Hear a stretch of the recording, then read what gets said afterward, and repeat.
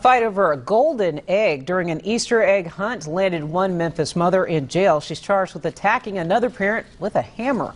Action News 5's Nick Kinney is live tonight with this story. Nick.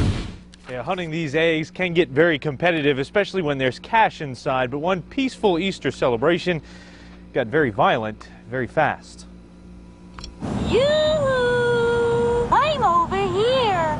It was a family Easter egg hunt that turned into a free-for-all melee. Outrageous. It was just a family fight.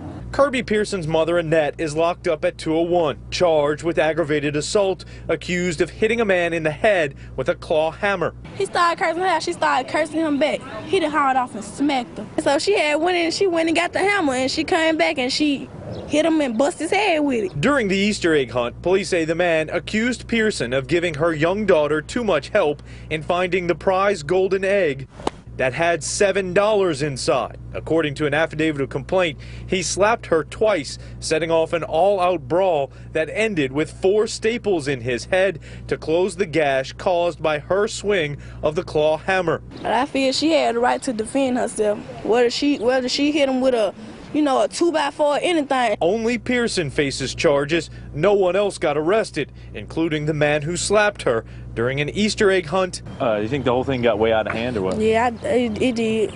From which no one walked away a winner. Now, Pearson's bond was set at $20,000. She's due in court first thing tomorrow morning. Reporting live, Nick Kinney, Action News 5.